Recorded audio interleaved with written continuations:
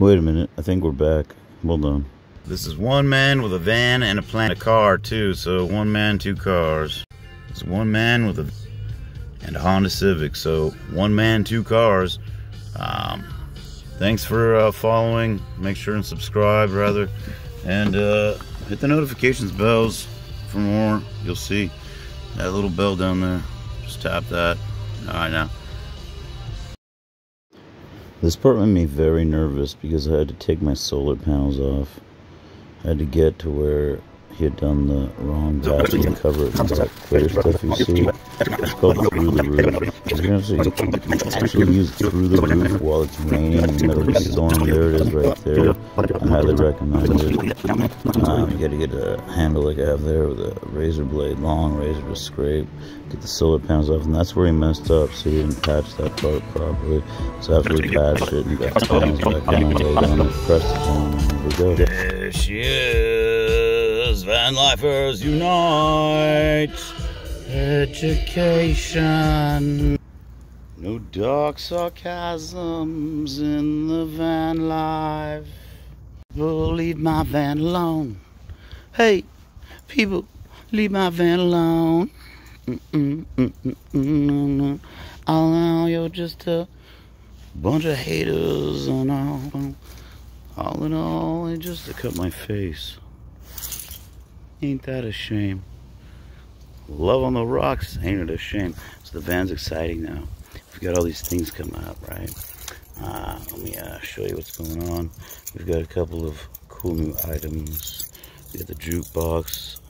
Make sure subscribe. I can use them. Hey, everybody, show your love that way, and I'll help keeping you out. And plus, get that little notifications, that little blue bell down there. I think it's blue on most people's phones. If you're using your phone the way I am, and just hit the notifications. I'm about to open up Pandora's box. I might name this van Pandora. That'd be kind of badass. Better than Rusty. What do you guys think? Pandora or Rusty? Or I could call her Vandora. Vandora. Pandora's box. Yes, I'm really legitimately handicapped, so. And then you gotta keep some work gear up there. And yes, I use it. I don't use the vest. My girlfriend got me these really cool, like, van life kind of towels, but we'll get into that later after the build is complete. And once again, I'm gonna have to say, excuse the mess. Here we go. All this is coming off. This netting has gone to crap, so I'm just gonna tuck it back there. There's no sense in even having it.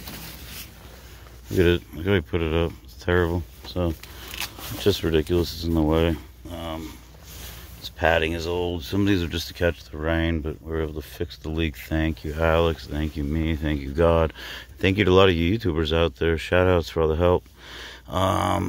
Thanks to Jake for a little bit of help, and Jack for some advice, and shout outs to Jeremy, but especially Alex, my boo. These are some things I got from Jack. And I'm just gonna hold them in there for now. That's my portable barbecue. That's part of everything. It's part of my workstation. And then that guitar. And, well, there's an amplifier right there. See, boom, boom, boom. So I'm thinking about making the amp into kind of like a seat in the corner over there, where the poster is. The poster's gonna go out of here, and then just kind of move these nice black folding chairs that my girlfriend got from me into a nice spot, and eventually tear out this carpet because that's nasty, and get rid of these pads that came with it because that feels nasty. Dirty carpet and pads. It's not worth it. It's disgusting looking and they smell bad. So gross and nasty. So make sure and stay tuned because you'll see a lot more cuts and scrapes and big nice build out on this van very soon. So thanks for watching, y'all, and happy van life to you. This has been another episodic journey in van life with Kyle. Man free, van free. Yeah, with 2 car keys. Bye.